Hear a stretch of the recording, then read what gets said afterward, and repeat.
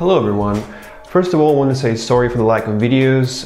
I recently moved into a new apartment, so I haven't been uploading much. I will be making new videos more often now, so stay tuned. The thing I want to talk about today is holes, and specifically drilling holes in your laptops.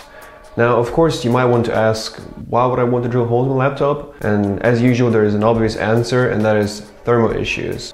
As we all know, older Intel processors are not very good when it comes to thermals. They get pretty hot under load, especially i7. So I got tired of my X220 getting as hot as 80 degrees sometimes when watching YouTube videos and doing tasks that shouldn't get your processor that hot.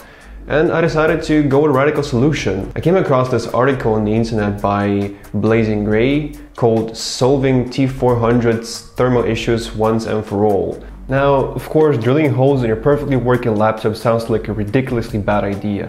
So that's why I decided to go for it. So I went to a hardware store and I bought this Unkle Schleifer, I'm sorry, and started implementing this terrible idea into life. Well, here's a quick video of the process. I did mess up the surface, but these laptops were so ugly. You can't make them uglier by drilling some more holes in them, right? As you can see, I drilled a few larger holes that I thought didn't look that pretty, so I picked a smaller bit, and yeah, that's ugly as fuck. And even though the results were pretty impressive, I think I got about 4 or 5 less degrees. I tested it with Prime 95 and also tested temperatures in idle, and yeah, they're kind of lower, but at the end what really solved my thermal issues wasn't that, it was something else. So anyway, should you drill holes in a laptop?